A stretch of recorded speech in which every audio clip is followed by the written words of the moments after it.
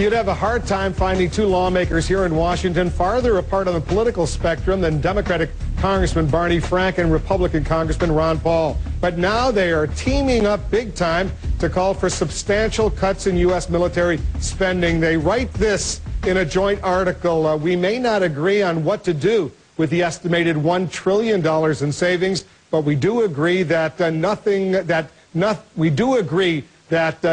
either of us cares deeply about will be possible if we do not begin to face this issue now. Representatives Frank and Paul are joining us together from their respective states. Congressman, thanks very much for coming in. How did you guys team up to call for this massive cut in U.S. military spending, Congressman Paul? Well, the two of us have talked about this over the years, but actually Barney was motivated to come to me and ask me about this, about setting up a commission to do the study and set out a program, and it's not going to happen tomorrow. It's a 10-year program, and he asked me if I'd be interested in doing a little bit more work. And I obviously agreed to do that, and I think it's a great idea because that's what I've been arguing for a long time. And I'm always looking for an opportunity to bring progressive Democrats together with some conservative libertarian types, because there are places where we can agree, and I think this is a very important place to start. Iraq and Afghanistan. Now, both Ron and I oppose the war in Iraq, and it seems to me that the argument for us staying in Iraq solely to mediate the electoral disputes among the various political parties and religious groups in Iraq has no value. But over and above Iraq and Afghanistan, you know, NATO was a wonderful accomplishment in 1949. In the years since, Western Europe has gotten strong. The military threat to Western Europe, the Soviet Union, has disappeared. We continue to subsidize the budgets of Western Europe.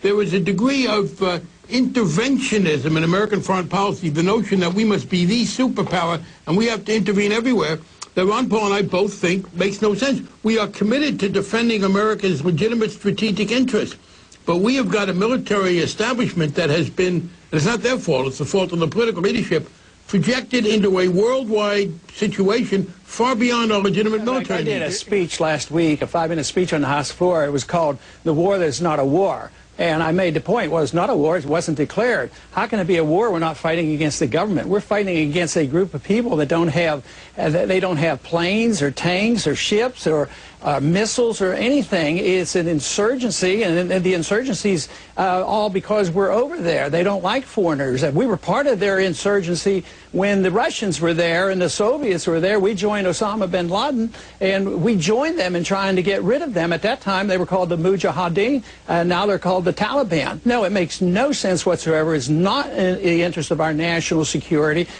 Even our CIA now says there's very few, if any, al-Qaeda in Afghanistan. They've chased them all over to Pakistan. Where are you going to chase them to? Take over Pakistan, then Yemen, and then Somalia? We just don't need to be the world's policeman. We're digging a hole for ourselves. The argument is that if the U.S. pulls out 100,000 troops or whatever the U.S. has right now from Afghanistan, the Taliban will almost certainly take over and recreate the situation that existed before 9/11, allowing al-Qaeda to come back in and train and make their plans against the United States. I have two responses.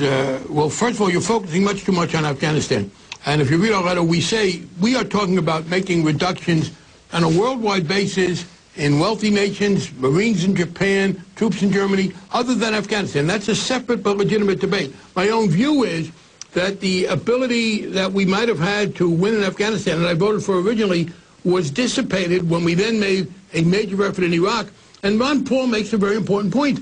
If we are to be told that, well, we have to do this to keep this from being a base for terrorism, well, Sudan will be a base for terrorism, Somalia, Yemen, other countries. Frankly, if we were to withdraw the troops from Iraq and Afghanistan and spend about 2% of what we spend on those troops in bolstering national security here at home, we would be safer. But again, when people want to stay in Afghanistan, and I think that it is time to withdraw, there are tens and tens of billions of dollars being spent in military scenarios that have nothing to do with Afghanistan, nothing to do with terrorism. I wish you could defeat terrorism with nuclear submarines, because then we would have beat it, because we have all the nuclear submarines.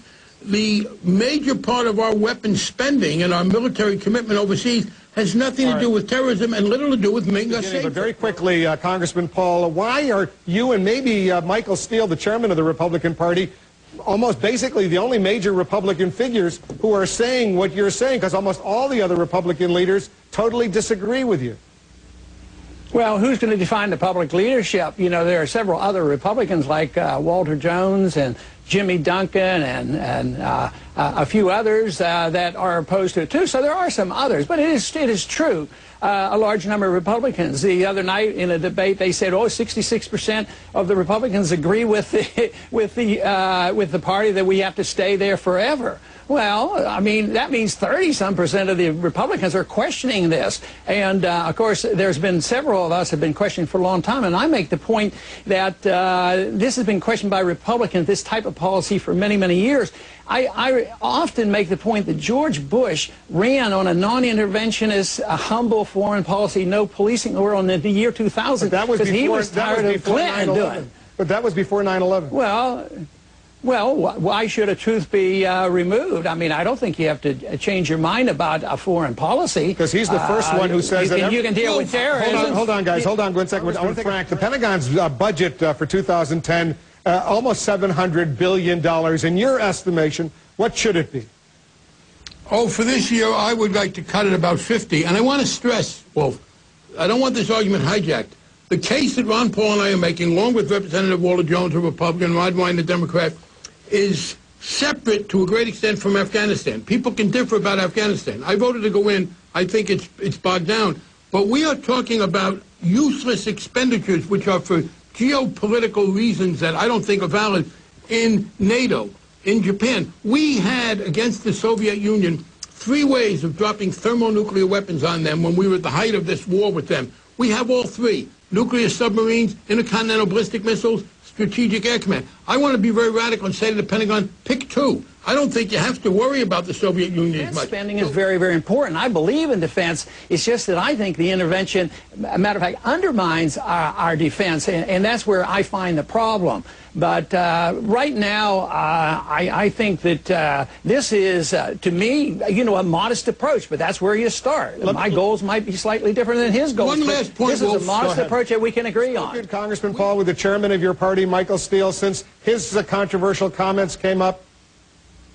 No, I have not spoken to him. I went to his defense because I thought he blurted out the truth, and I was very pleased with it, and I wanted to encourage him. Of course, the political pressures are such that things have to adjust a bit. But let me tell you, there's a lot of people who agreed with what he said, and a lot of Republicans agreed. And I think the non-interventionist foreign policy under the stress of this economy, not only is it a necessity, it makes good common sense that we quit doing this. I think I'm going to win this argument long term. Our empire is going to end. Our troops are going to come home. I want them to come home in a more calm, deliberate fashion. But I don't want them coming home like they did in the Soviet system with a total collapse of a system. Our empire is going to end because we can't afford it. I mean, we're renting up these trillions and trillions of dollars worth of debt, and when you look at the total debt, what we're talking about here, what we're saving over 10-year periods, this is a modest suggestion, and there shouldn't be any reason why anybody should disagree with this. And I find tremendous support, especially with the young people who are inheriting this budget and this debt. They're sick and tired of it, and they don't want to have any part of all this foreign fighting and militarism that's going on. And by the way, I would just like it to happen a little smoother than what's going to happen if we don't do something. If you don't do what Ron Paul and I are suggesting, and again, aside from Afghanistan, in reducing the thermonuclear arsenal to destroy a non-existent Soviet Union, and letting NATO defend itself, then you're going to have to either have a degree of tax increases that could damage the economy and impinge on people, or make cuts in vital domestic programs that impinge on the quality of life. And I don't understand why we should continue to subsidize Western Europe and Japan. Leave aside Afghanistan. Congressman, a good discussion.